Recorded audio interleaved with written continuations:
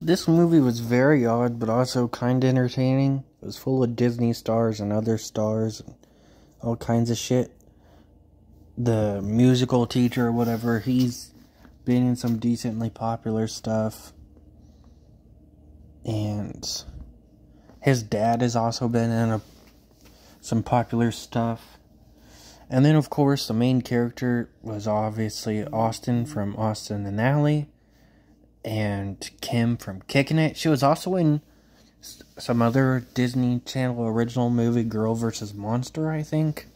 Which is something I watched that I will be rewatching, hopefully, in time for, like, a Halloween upload.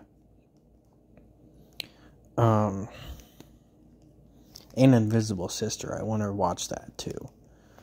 But, they also have the dude that played Blob, Uncle Blobbin, in The Thundermans as his best friend, who is kind of creepy, but they try and make him, like, you know, a sad, relatable character. But they have a line about how he thought this birthday party was cool, at least from when he was looking outside her window, and that's like a legitimate line. They already made him like this social media dude that's always on social media. So they simply could have had him say something like, you know, her birthday party was cool from what I saw on Instagram. Or something like that. But no, he was just fucking watching her outside her window on her Sweet 16. And that's supposed to be a relatable character. They also kind of have like pedophilia shit. And I guess it's supposed to be funny. Like, it's not legitimately pedophilia, but it is kind of weird.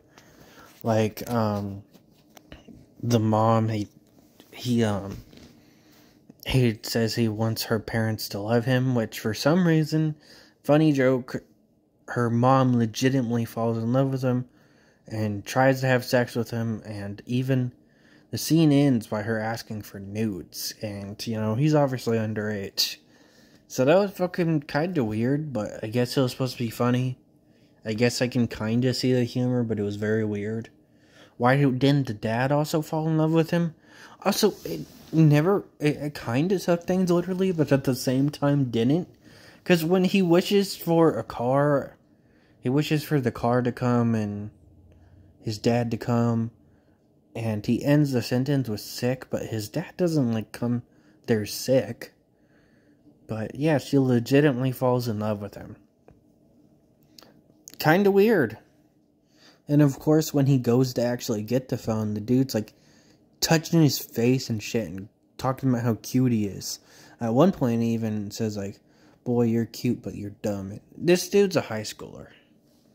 They never actually say his age. I mean, he is a senior, so he could be 18. But that doesn't make it any less creepy if he was barely legal. It just makes it creepy still, you know? They also have the dude that was in Wizards of Waverly Place as Alex's boyfriend that I really didn't like in that show. He's a complete dick in this movie, and they make you feel bad for him. There's a scene where he fucking trips a dude with his hockey stick that was skateboarding, which was his friend. Which was Austin's friend or whatever, the dude that plays Austin and Austin Ally. I think his name, I don't even remember his name in this movie. It's Kyle. Kyle, that's a weird name. For a main character. So, Kyle's friend gets tripped with a hockey stick by Derek, and Derek's only explanation is like, well, I can't help that he's fat and he's not good at skateboarding. So then he uses the app to make him bad at skateboarding, and he collides with a dumpster or whatever. Well, that dude was clearly a dick. He just tripped someone with a hockey stick while they were skateboarding. Could have seriously hurt him. Because he was fat was his reasoning. Might not have been his actual reason, but that's what he said. But later they're like, oh, he lost his girlfriend. Nobody's friends with him anymore. So then he's like, well, I don't want to be a hockey player anyway, so I'll get you back to being popular and stuff. So he gets him popular again. The movie actually ends with like a very brief scene of him with his hand around the girl that left him. She left him immediately once he was not good at hockey anymore. And she started dating the dude that replaced him. But he goes back to her? Okay.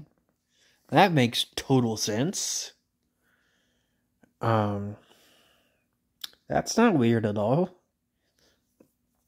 They also, surprisingly enough, have a gay character that's the bad guy, which usually isn't the case. They're usually just there for comedic relief, but he was there. He was kind of funny and likable in his first scene. And then after that, he's just like a complete dick through the rest of the movie. He makes a joke about a guy not having his balls dropped because he sang opera, and then he tries to fight the same dude later and gets his ass kicked. He spies on people in the locker room. And then near the end of the movie, even though like they've already established that he's gay,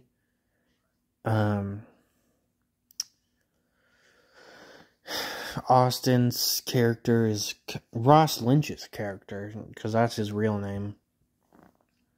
It's just kind of like, you're gay and that's okay.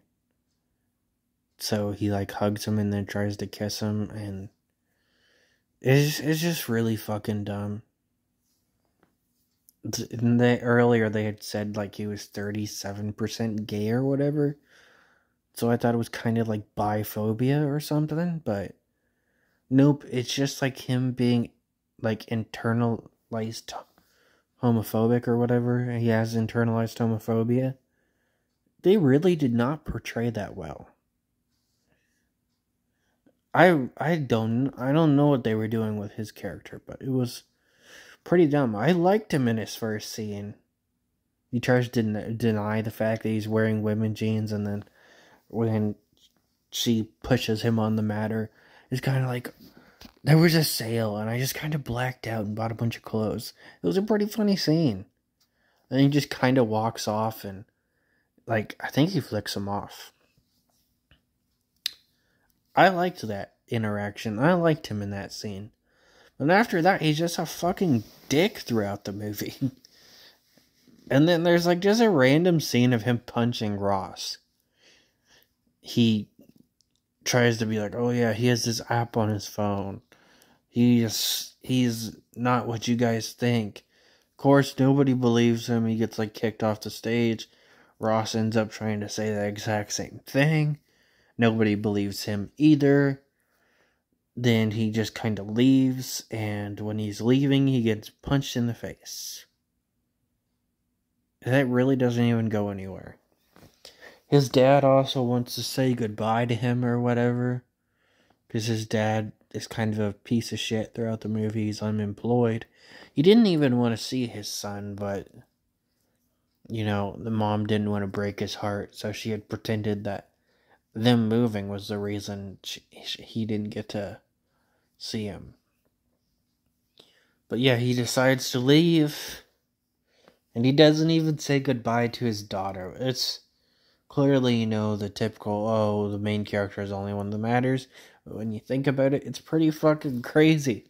He like calls his son over there to say goodbye to him when his daughter's right there.